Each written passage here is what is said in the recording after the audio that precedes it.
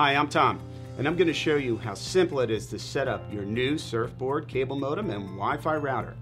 This video will feature the SBG6900, but setup is the same for the SBG6400.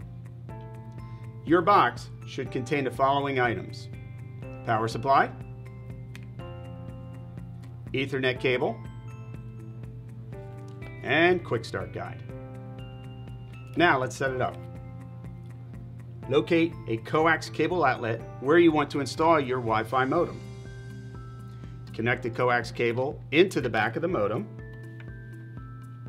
Next, connect your Ethernet cable to one of the Ethernet ports on the device.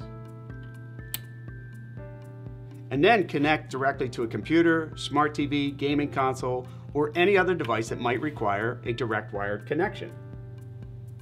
And finally, connect the power supply and plug it in to an outlet.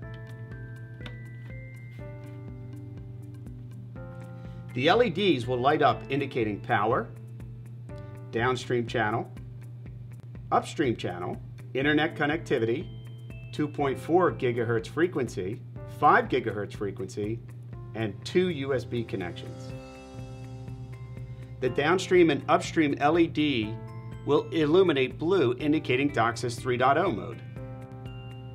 During installation, you may have to call your cable provider to assist with activation. You will need to give them the serial number, which can be found on the bottom of your device, and also on the quick start guide.